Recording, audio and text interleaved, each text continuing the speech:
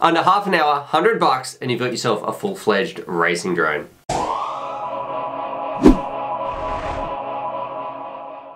G'day, Stu from UAVfutures here, and today, well, we've got a super special video. What this is the TYRO99. If you want to see my review of this bad boy, you can go watch that video up there. But this one, what this is aimed at new pilots in the hobby. You've never built before. I'm going to show you how you can take one of these kits, which is $99, so under $100 and half an hour of your time, you're going to be building one of these bad boys. Because, and I say half an hour, usually these things take hours, but this is the simplest, easiest drone I have ever put together. So it has absolute minimal soldering joints. I mean, you've just got your motors and your battery leader. That is it. And then you are ready. And within half an hour, you're going to end up with one of these bad boys. So it comes in a kit form. I'm going to show you a step-by-step build process. Very easy, straightforward, how to put it together. We'll walk it through and then you're going to end up with this. And let me tell you, like just putting some pictures on the screen, this is an absolute beast that looks gorgeous as well. Now, I am running a giveaway on one of these. So big shout out to Banggood, because they're providing one of these to give away as well. So the official rules are down below. Make sure you like, comment, subscribe, all that sort of stuff. Hit that bell notification.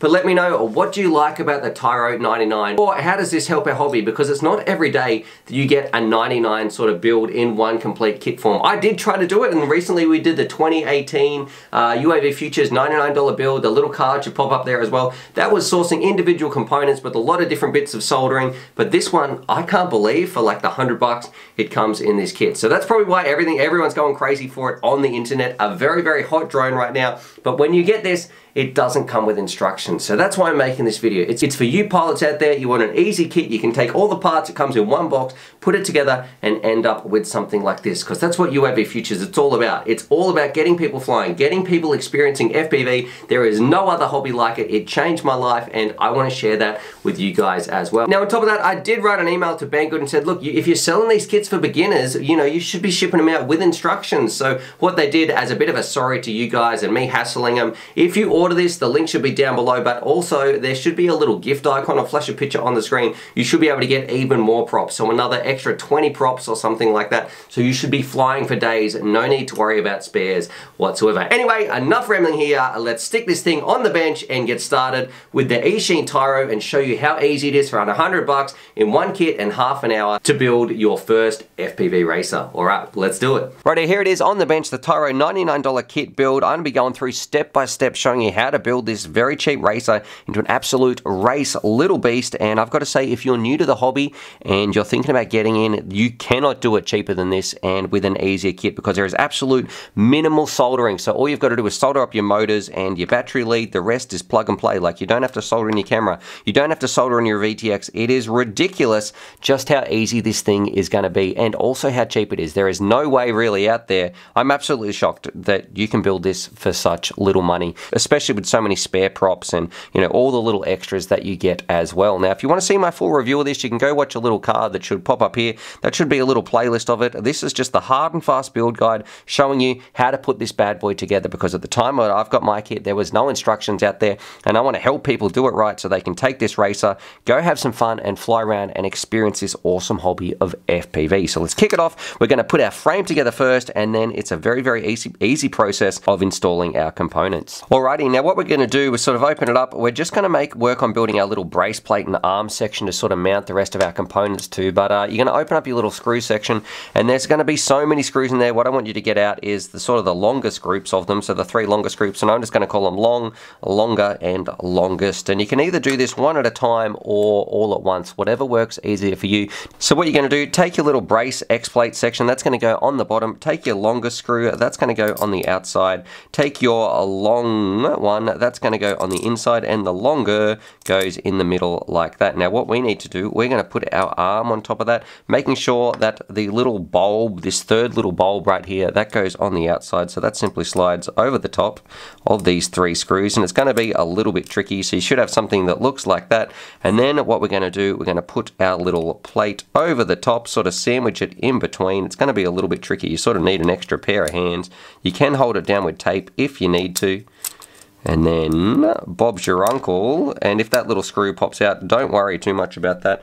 That's what we need to do for our first step. So you sort of need to repeat that 3 times. I'm going to lightly screw this screw nut in, but don't screw it all the way down just yet. So we just want that as a bit of a placeholder. So that's what we're going to be doing. Also, you can take one of these lock nuts and lightly screw it on the outside of the longest screw as well. So screw that down, not very tight or whatsoever. So we want to sort of replicate that with all three of our, with the remaining three of our arms. So let's cut to what that looks like now. Alrighty, so now that's done, the next step, what we need to do, we're going to attach our stack, and it doesn't matter which side is the front, which one is the back. So all we're simply going to do is, you notice you've got 4 little standoffs underneath our little ESCs right there. They're just simply going to go onto those little middle screws that we've screwed all the way through. Everything else is tightened down. These parts should pull straight into your frame, but simply sit that on the top, flip it over, and then you should be able to screw it down. So we're going to do that now, and it should come nice and flat. So you can see we're going to be closing the gap up in there. Hopefully that can focus. So we'll screw each of these down. Just do them a little on each one so it doesn't put any pressure on them. And then Bob's your uncle. We've already attached our ESCs and our flight controller to our racing drone. Now, whichever way this arrow is facing, that's where the front of our drone is going to be. So on this end now, this is where the front of the drone is going to be, and this end where the capacitor is, and where we're going to attach our battery lead, that's where the back of the drone is going to be. Now, our next step is to attach our motors. Now, this is very, very easy stuff. All you're going to need to do, you notice they've got 3, we've actually got 4 screw holes underneath, but you've only got 3 holes here. You just want to put your motors on here, run them across the arms to where they're sort of getting close to the ESCs. Now, what I'm going to recommend to do is the ones with the black tops on them, they should be on these corresponding arms, and these silver ones, they're going to be like that. So we're going to go ahead, we're going to screw them down. You should have some little screws in the bottom. They should just go through. Make sure they're not touching the windings or anything like that. So that's the underside here. So we're going to screw all our motors in and then cut back and continue with the rest of the build. And a little tip too, look, this isn't included in the build, but if you'd like to pick some of this up, this is a little bit of Loctite, and this is important because it stops your motors coming apart when you're flying around. So it stops them sort of rattling out, keeps the screws nice and tight, because if your motors come off, well, you're going to have a bad day. So I'm going to be putting a little bit of Loctite on my build as well. So with that done, now it's time to do a little bit of soldering, and don't worry, the soldering on this thing is absolutely minimal. All we need to do is hook up our wires for our motors and also our battery connector. And I'm going to say, if you've never done it before, do a little bit of practice, go watch this video. A little card should pop up here. That's a great guide on how to solder up drones, and this is about as easy as it gets. So what we're going to do, we're going to tin the board first. So that means putting a little bit of solder on here. That's going to make our job a little bit easier when it's time to attach our motors. So let's get these wires out of the way. And then what we're going to do, I'm going to zoom in a little bit more. We're going to tin up each one of these little pads. So I'm going to start with this side, put it in whichever orientation is easy for you, but each one of these little pads we're just going to hit with a little bit of solder. Some people say to poke the wire through and all that sort of stuff. For me, look, I'm telling you, you don't need to do that. I never do that in any of my drones. You're going to be fine just the way it is. So a little bit of solder on the end of your iron. Make sure it's nice and hot, then we want to get in and out as quick as we can. So there's 1, 2, and you're going to do that, and you're going to continue to go around the whole outside of the drone. So I've done all the outside of my little motor tabs, and then the only other part, we're just going to put a bit of extra solder on the back on where our battery terminal is going to connect. So we've got our ground over this side. You feel free to put a little bit more on this one as well, be a little bit more generous with your solder. And then our positive is going to go on this side. Alright, so now you've soldered your tabs. What a lot of people often do, they cut the wires, trim them to the right length, and then solder them in here. I'm going to show you what a good little tip for this drone is going to make it a lot easier. So I've done one here, but what I want you to actually do is unscrew these little screws. We're going to take this top flight controller off. Alrighty, so then you just simply slide that off. Then what I recommend people do is these wires, they actually come pre-tin. Hit them with a little bit of extra solder, because that's going to make our join go just a little bit easier. So put a little bit of extra solder on each wire, and then come around the inside and actually solder from the inside out. So it's going to make for a much nicer looking build, also be a lot cleaner, and it means these wires are already cut to that length. So that's why I wish they had instructions, because I know a lot of people building this, they're going to do it this old school way, but these wires, they're actually made to do it like this. So let's go around the back like that.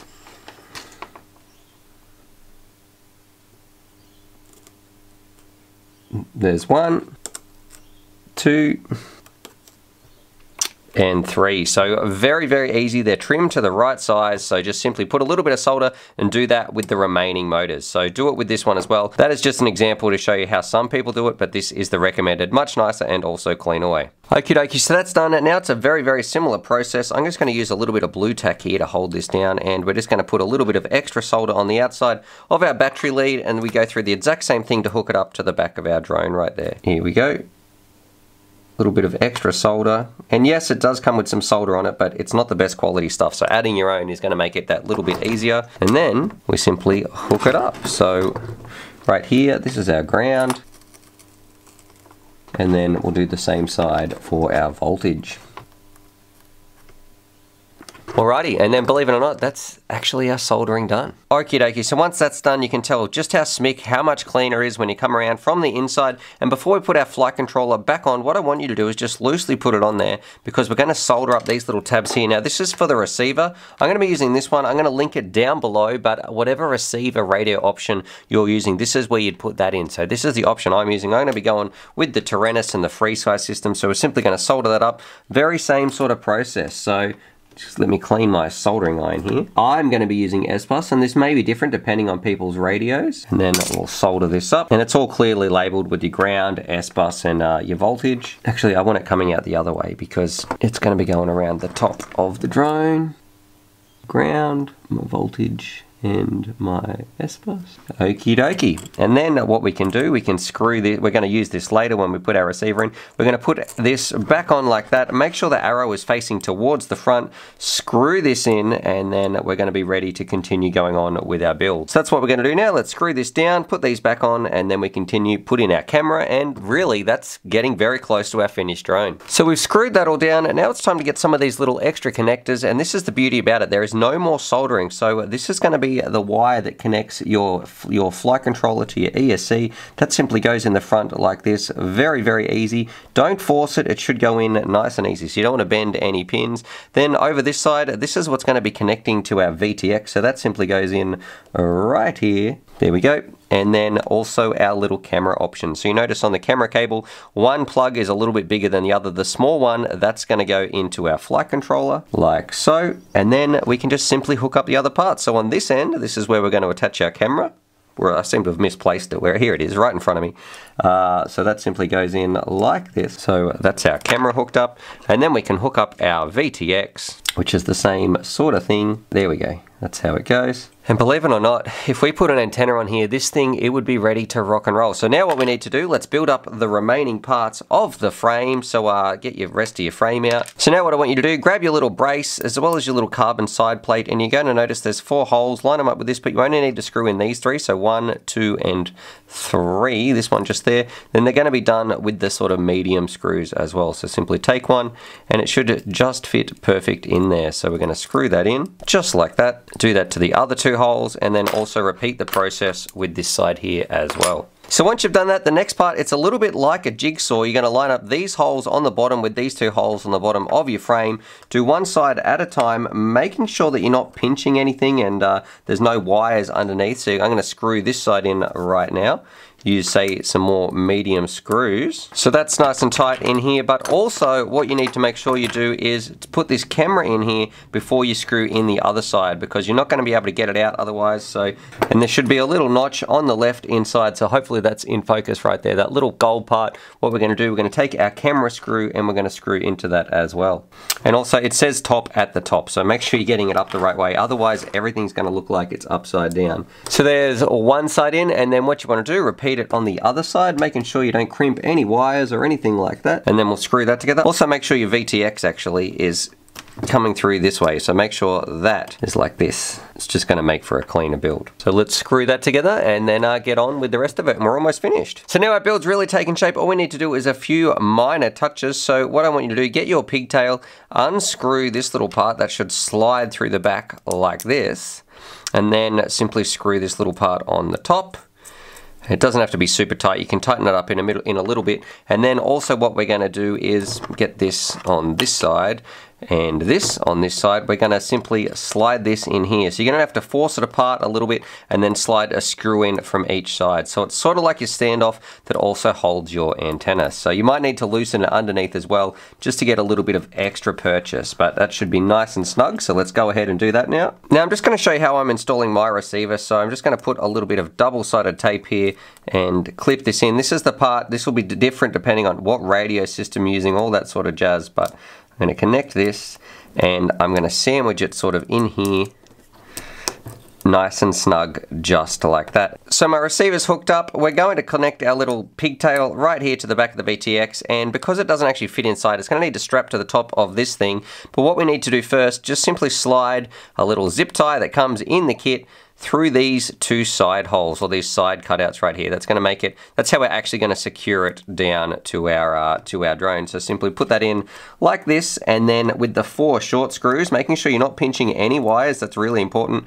We're going to screw this down into place, just like so, and then use the zip tie, because it doesn't actually fit inside, to secure this bad boy down. So I'm going to do that. Let's see if I can move this just a little bit. There we go, that's how I want it. Just like that, give that a little snip. Then you should have this last little bit of the frame. I'm going to click that over the front right here. Use 2 small screws again to screw that part down. And then while we're at it, let's go through tightening some of these things up. So let's tighten this part at the back up as well, our little connector where it went through. That's looking good. Then we're going to attach our pagoda antenna. And then what I'm going to recommend, you've got some spare zip ties left over that come in the kit. So I'm going to zip tie them to the side, just like this, have them coming out on a bit of an angle. That's actually where I'm going to be running my receiver antennas. So I'm going to do that, put a bit of heat shrink on, and then it's time to put the props on. So let's cut to what that looks like in 3, 2, 1, boop. So there it is, all finished. You can see I've put my props on. These ones, they're spinning clockwise, and these two, they're going to be spinning counterclockwise. And for reference, this is motors 1, 2,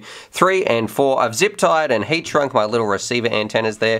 Flashing pictures on the screen. Congratulations, you have just built yourself a $99 drone. The only other thing is, I'm sure some people are saying, Stuart, you should have put this heat shrink on at the start. And for me, I just think that's going to be more pain than it's worth. I am a much bigger fan of just putting some electrical tape around there, because it's easy to take on and off if you get anything that's damaged. This part, it's going to require you to cut it open, and then you're just going to be all out of luck. So I really prefer the electrical tape on the arms. I think that is a much, much better solution to hold these wires down. What I am going to do, I am going to link an FPV camera down below, because I feel like out of anything you're going to upgrade, I think the VTX side of things and the camera side of things would be pretty nice, but you can't really complain for $99. So if this is all you've got, absolutely take it out, rip it around, go have some fun. But if you do want to upgrade, check the link out down below, because I recommend a bit of a better camera to put in. It'll give you sharper colors, a nicer image, and I think it'll just help improve your FPV experience. And the other one, when it comes to the VTX, I am also going to put another link down below for something that might be a little bit smaller, and I think you might be able to have some luck if you fit it just inside in the back here, because then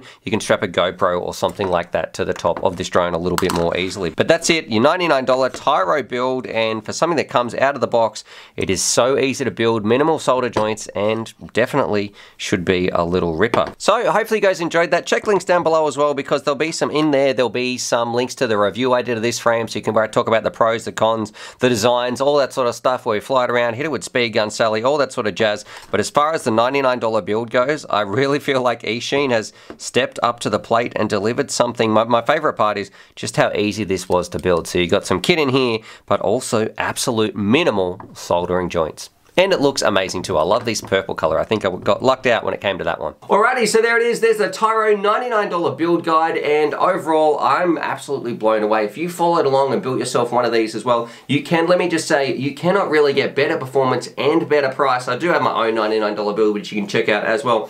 But this thing, the way it comes in one kit form and how it is so easy to put together is absolutely mind-boggling. And I can't wait to see how many people jump into a hobby and have an absolute blast with this thing. Now, what I am going to do, I'm going to link this down below, and also this little bad boy right here. This is a little run cam camera. That is probably my #1 recommendation. If you do want to drop just a little bit more cash, it'll be able to go in here. It's going to fit inside that frame, but that camera is just going to be the icing on the cake and make that image just that little bit crisper. But hopefully you guys enjoyed that. Definitely subscribe for more FPV related content. If you followed along and you want to give back to this channel as well, I'm going to put my Patreon down below. I post out things like Velcro straps, all that sort of stuff. That helps me make these videos and sort of get people into the hobby. That's what it's all about. But other than that, subscribe for more FPV related content, enter the giveaways, and as always, happy flying. Happy building first, then happy flying.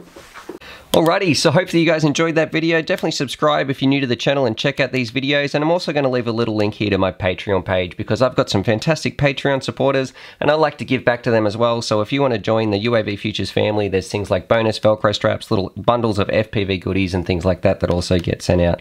Anyway, happy flying.